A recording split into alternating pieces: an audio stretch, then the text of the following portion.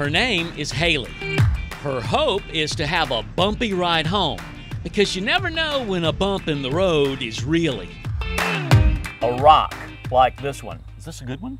That is perfect. It's round, it's smooth. That'll be really good to paint. That's right, Haley paints rocks and writes a motivating message. Let there be light. Believe in yourself. On every one. Love. Smile.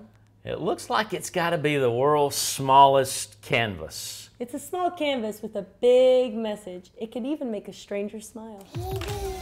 Haley makes kids smile at her real job, teaching Louisiana 2-year-olds at preschool. There you go. She's even got them painting. Look, let's add red. You want to add red? This looks like a good spot.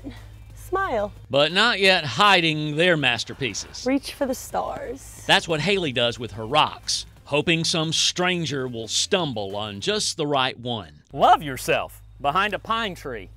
Aw, see? Even you're smiling. Is there any way to know who feels the love?